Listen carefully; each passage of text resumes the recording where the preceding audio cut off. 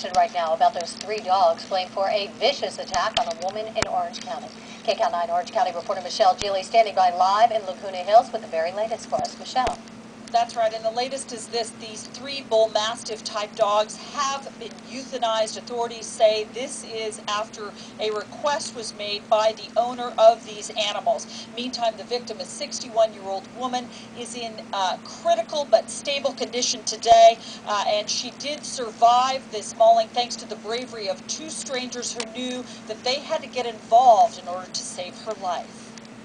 They had grabbed her and by the time I was running full speed, yelling at the loud as I could, they just kept dragging her in the middle of the street.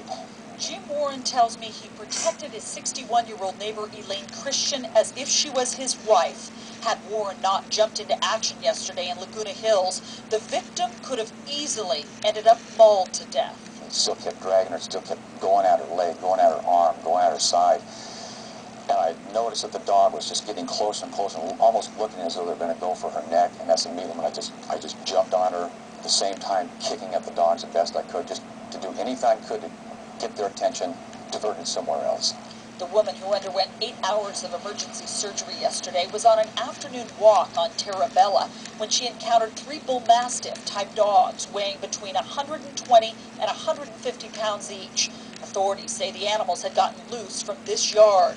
Officials also confirmed that one of the dogs had a history of violence. Ed Barnard was in his front yard up the street at the same time. He was the first to be attacked, bitten on the leg. As Barnard ran inside to call 911, at least 2 of the dogs pounced on Elaine Christian and began mauling her. When I got up there, the dog was latched onto her and just shaking his head.